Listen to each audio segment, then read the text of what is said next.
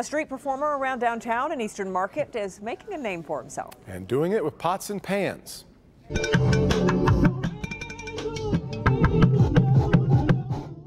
Our Larry Spruill caught up with him today as he celebrates a bit of viral success. Larry?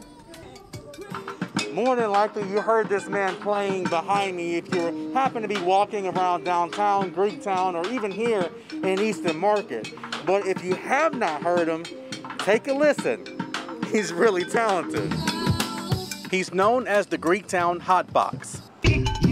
Dion Forrest is pretty popular, not just here in Detroit, but all over. As a matter of fact, his latest video on social media got 7 million views. He calls Rocky's in Eastern Market his own studio, just using pots and pans and half a stick.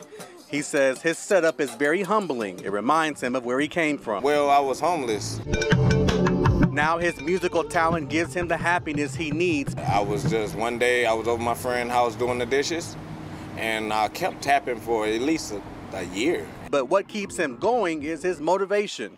My daughters. Forrest tells me he's doing pretty well for himself now, but he has a dream. I want to be on stage with a rapper or a singer. I want to go into the studio with a rapper or a singer. But when I asked him about playing on stage with the new drum set, no, I want to change the world with this. And who can blame him? He already has the tools he needs. Larry Spruill, Local 4.